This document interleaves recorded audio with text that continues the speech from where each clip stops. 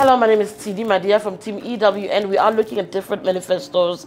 Today I'll be looking at ATM, the African Transformation Movement, my take on this. And I think before I even speak about the manifesto, I want to speak about the leader, Vuyo Loetu Zungula. I met Vuyo 5 years ago, the last general elections. Literally felt like a person who was wet behind the ears. He came up on the back of rumors, tons of rumors, that here's a man who's been delivered to the electorate by former President Jacob Zuma and then ANC Secretary General. I mean, a lot has happened because Zuma now with the MK party, the former Secretary General of the ANC was booted out of that party and started his own outfit, but Vuyo Zungula stands still. And interestingly enough is that I think beyond the rumors, which were never fully tested in court, what you have watched, though, is a person punch above his weight and actually capture imagination for, I think, the right reasons, actually. So I've watched Vuyo and I've listened to Vuyo. I've seen him fighting for the public protector, and he'll say to you, it's not about her, it's about the principle. But if you listen to the line of argument that he puts forward, it actually is about what happens even to the next public protector if certain things are dealt in a particular way. So he became interesting to observe, I think, over the past 5 years. And I think if he makes it past the threshold when we vote and he manages to go back to parliament, they only have 2 seats.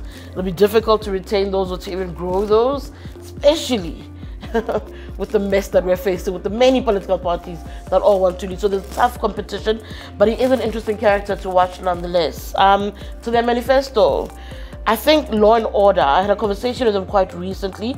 Here's my shameless punt on my podcast, Politicking with Tshidi Madia, and Vuyo stressed law and order a lot, actually, in that conversation. And you see that in the manifesto where they say to you, if ATM is in charge, the death penalty is a thing. So they want to bring back capital punishment, but you need to also note, as they say this, whether or not it's actually possible is another thing, right? So it was banned in 1995. It flies against the values of our constitution on so many levels, having something like the death penalty.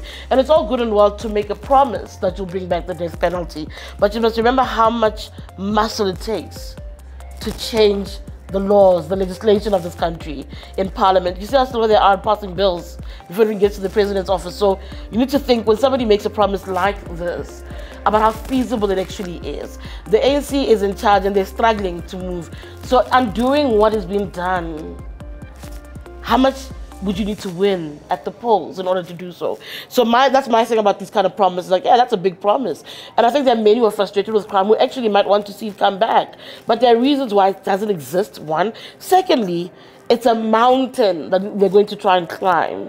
And again, it flies against the values of this country's constitution. So how do you do it? Yeah, because politicians make promises. It's all good and well, but it also needs to make sense, right? So anyway, they want that. They want bail denied for those facing serious crimes. They want an increase in community policing. Immigration laws, as you expect, they want that tightened. And I think I understand that argument. They are worried about porous borders. They are worried about trafficking that we hear about, that we report on. So a way to tighten that and to manage and to see who's in the country and doing what is something that ATM speaks of. They speak a lot about, oh, before I forget, they also speak about commissions. I found this interesting because we've been in an era of so many commissions, but they also speak of commissions. In this case, they want an independent and anti-corruption commissions, right? Not even an, multiple it sounds like. Independent and anti-corruption commissions. I don't know what their full vision is. That's something we need to maybe try and get more of a sense of is, what does it do? How much power does the commission actually have? Because we are still dealing with a Zondo commission hangover, right? That should have been dealt with and addressed by politicians. Which reminds me of one other thing about Vuyo that's weird for me is I know that I asked him about his time in parliament. It's been 5 years and he struggles, and he speaks about how political parties to a party line. So they're instructed elsewhere on what to do in parliament when they're meant to represent you and I. That seems to be a thing that shocks him. But the difficulty for me with that is he too is a party leader. There's 2 of them now. If he grows his party, he's also going to ask the party to act in accordance to the party line, thus becoming exactly like what he sees in the room. So there is a need to remedy how we function, but beyond his own vision and beyond what he thinks he can do. Because again, my belief is once he's in there with those kind of numbers, he too will be like exactly like the parties. He'll be like another EFFDA, ANC, because That's what happens when you've got numbers. You use those numbers to get your way in the house, and we, the citizens, are forgotten. That's what we often see. But he speaks about that. They do speak about education a lot in the manifesto. They want a free, skills-based and decolonized education.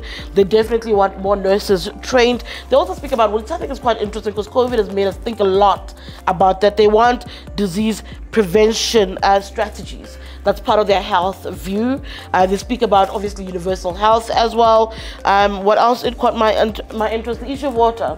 People are talking about water. Some parties, not every, but parties are speaking about water, load shedding, and some of the examples we've seen of water shedding is enough cause for concern. So I think that's an interesting one that they put there. He then says, and speaks to what his observations in Parliament are, or the party says, that the country's interest must not be undermined by international organizations, right?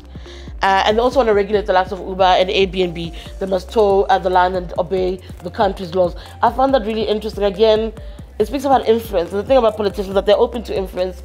I would like to see Vuyolethu growing, just so I can see how he navigates that. I don't know if that makes sense, but yeah.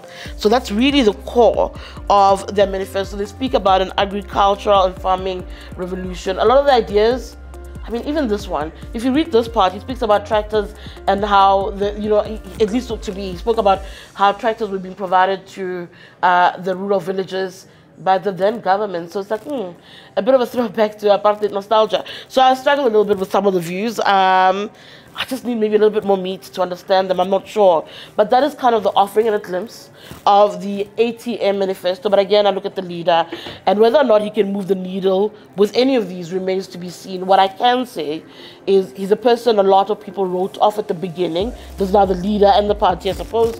And he's kind of remained there. And he's there minus Mzwanele Manyi that people thought he'd lean on leverage to move forward. Mzwanele Manyi is in the EFF, and I think Vuyo Zungula says he doesn't believe he's missed in any way, shape or form.